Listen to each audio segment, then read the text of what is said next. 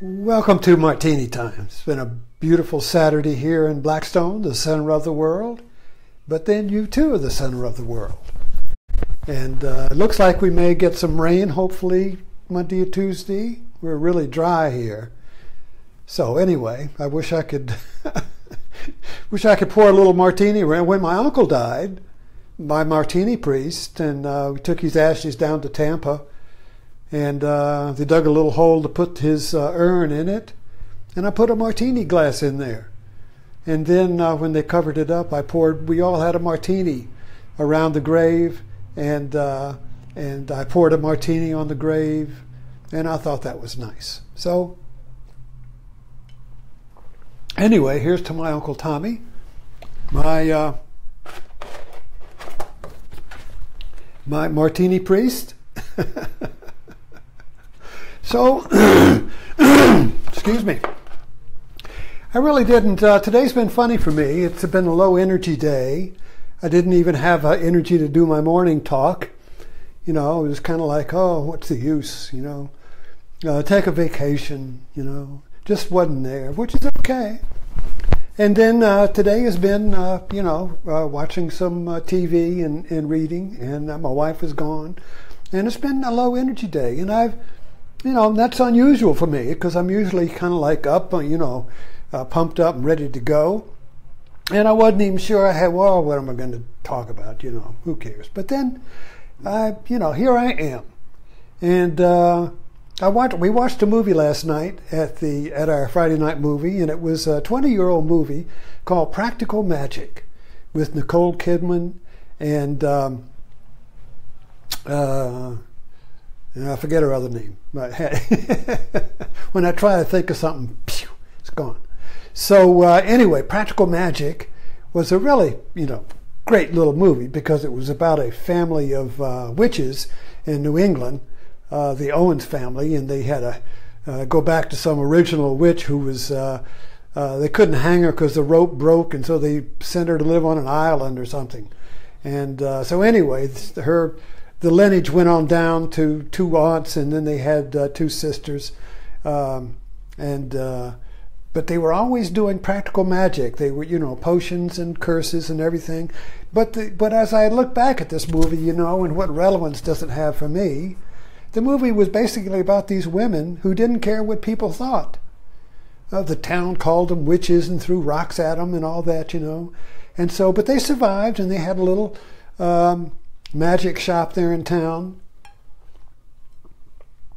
and when they needed to, they would they exorcised devils. And anyway, I don't want to get into the story of that, but they were practicing witchcraft, and of course they all wanted the romantic thing. They wanted to find true love and all that. But I guess the meaning to me was these women who created their own little coven, their little family coven, which enabled them to transfer the powers of witchcraft through their children, because the children grew up and were imprinted with it. And we grew up in a culture, and we're imprinted with the culture, which of course doesn't believe in witchcraft or spells or anything. But as I talk about this, the witches were creators and created. In other words, the witch was condemned because whether they did or they were believed to, they were believed to be able to change reality through potions or magic or whatever you see. In other words, they could influence the material world. And that, in our Western culture, was a heresy. You say only Jesus could do that, and he's dead. He's safely put into the church. So you can't operate on reality. That power is lost to us. All we can do is build machines that operate on reality. So we have sublimated our creative force to our technology, and now the technology operates on reality. But we're powerless. We're empty. We're hollow. And we're hollow because we don't believe we have the power to operate on reality. So we don't believe that we even create the reality we live in. We believe we're the created. Reality is creating us. And it doesn't matter if you're a scientist or religious, because either way we're created. God creates us in the religious context, or blind chance, or evolution, or random mutations, or genes create us. But either way, we're victims of some external force that creates us, you see. So this movie was really a metaphor about the possibility that we can create the world we live in, because that's what the witches did. You know, they could they would exercise a spirit or something, you know, and all of this. It's called occult powers, psychic powers and all that. In the scientific community, which is the common sense community, it's all fake. There's some hidden cause. There's something going on. There's some string somewhere, you see. That's not possible. It doesn't fit our map, you see. So anyway, I wanted to bring that movie up because I was just kind of like reviewing it right now and understanding, what was a little bit behind the meaning of the metaphorical meaning of it, and what is this fear, you see, of what people will think. And also, this fits into why I think I had a little energy loss today, kind of a sink, kind of a sink, kind of like, what's the use, what's the goal? What's the purpose? What's the purpose of my being here? So I also, so that's a question. And then what the answer comes up is, well, there's no purpose. So you see, there is no purpose, because if there was a purpose, I wouldn't get it. I'm not making any money. I'm not making any. I'm not getting a big audience. I'm not getting any fame. I'm not getting anything out of it. A few people check in, and once in a while, somebody said last night at the dinner, a friend of theirs said they really liked watching my talks, and so there's a few people that like to watch my talks, and but at the same time, why did I come here tonight? Well, I think it's Practical Magic. That's the name of the movie. And I put the title of it on here, Practical Magic. What is practical magic?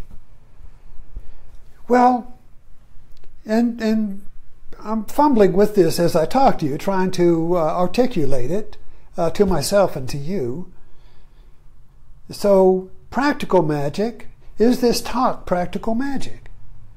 Well, yes, it's practical because, and it's magic because it's getting me out of my funk.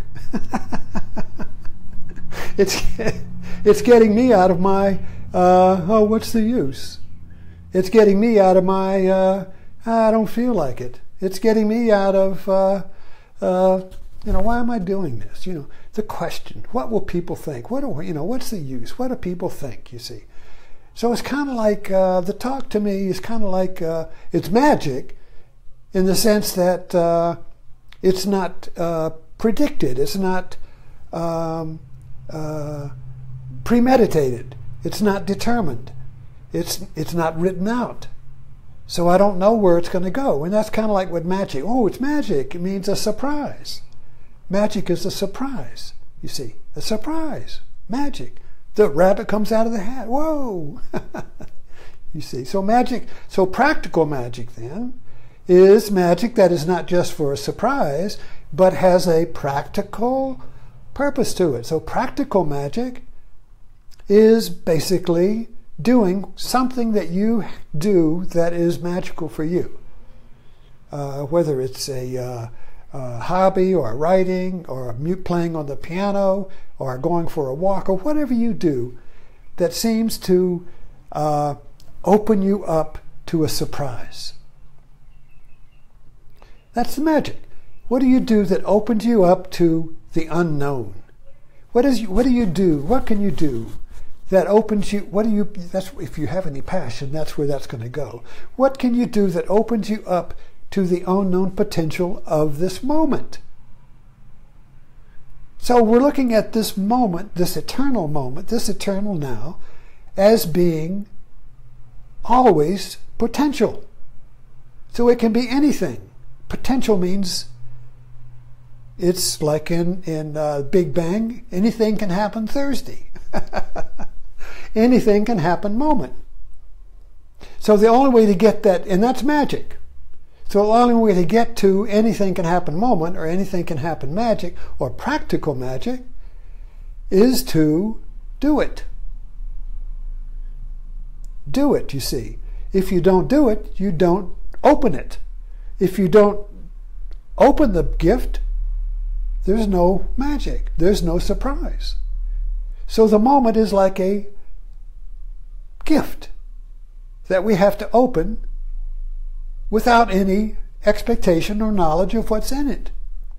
So in that way, I come to these talks, and I talk to you about these talks because they are really our talks. I mean, they're really about you and about how to, and I'm kind of like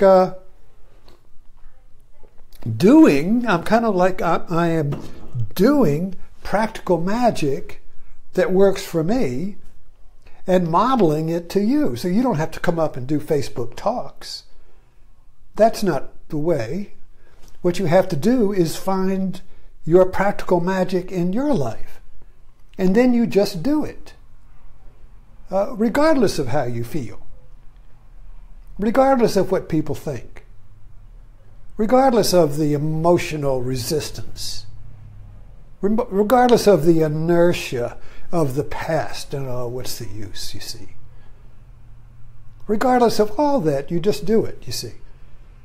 So if you can find your practical magic, that would be something you do that gives you a sense of surprise and curiosity, and something that informs you, and something that is not planned. In other words, it's play. Oh, so practical magic is play. Now, play is, of course, natural to children, but it's not natural to adults, the serious adult. So if you are, in the adult world is serious. And so in our culture, we kind of like indoctrinate the playful child, into the serious adult world, and we cut them off from the play. So you can't do that in the real world. Santa Claus is dead. Kind of like a circumcision of play. So anyway, this we have to rediscover play. There's a lot of play going on in the internet, on the Facebook, everywhere in our culture. There's a tremendous amount of play going on. YouTubes are play. All of this is play. And then we have the serious. So there's two worlds. There's the serious world, and the serious world is very befuddled and frustrated because it's a double bind in the serious world. You can't get out of it. And then there's the people that just play. The playful people. Not concerned with the politics in the serious world. They just go out, they just play in their little games or whatever they do. Maybe video games. I don't know. But anyway, that so there's like two worlds going on. The serious world, and it's all analysis and discussion and serious discussion and nothing. We're trying to categorize everything and understand it and all that and fit it into some system or map, and nothing fits now. Nothing fits, you see, and we can't make anything understanding. The mass shooters, how does that fit? And all of this serious world, is going to hell, you see. We're on the wrong course. What was some thing just up now with 70% say the America's on the wrong course. Well, what's the right course? play. Practical magic. Play, you see. If you can't play with something, you don't discover anything. So what I do here is this, for me, this is play. In other words, I come here and play, and I invite you to play with me. Hopefully, the talk will move in a direction that is sane, and that that helps. It's practical magic for you. You see. So I'm kind of like trying to articulate in real time this practical magic of surrendering to something that is where I play. And so you kind of like have to surrender to play. It's like when you're sitting on the sofa and the kids are playing and they say, come on in. And you say, oh, you got your arms crossed, and there's some other adults around there. And they're all adults, and the kids are getting off into some little fantasy, And you say, the hell with it. And you just jump down in there and jump into the play with them. And the kids love it, you see. And the other people sit there with them. And they enjoy watching you play, But, but then there's a feeling of, you've lost it, you see. We all have that kind of experience. Wedding receptions. I used to photograph wedding receptions. And you go to the reception, and the band's playing, and the women usually will kick their shoes off and jump in. Dancing is play. All right? Music is play. So they jump in. And the men are kind of like, and the women, come on. And they're all, I haven't had enough to drink yet. Come on. And then they go grab some husband or boyfriend and pull him in, and then he's kind of like loosening up. And then he gets a little more liquor, and then finally he's just going out. You see. Play. Play is spontaneous. You see, play is practical magic. It's magic because you don't know what it's going to do. You can't predict or control play. So that makes it, there's a surprise in it. And there's a surrender in it. And the practicality of it is it makes you alive. It brings you back to life, you see. It takes you out of your, I just don't feel like being alive today. I just don't feel like jumping in today. I just want to crawl in a hole, and I just want to read a book and maybe just watch Netflix and just kind of zone out, you see. But the play calls you, you see. Come on. So I get up and I jump in. And of course, I have a martini. But then the martini, thanks to my uncle, is kind of a metaphor. It's kind of like a metaphor for the joy of life and communion and play, you see. So thanks for dropping in. And I hope you get a little idea of what practical magic is. So thank you, and I'll see you in the morning.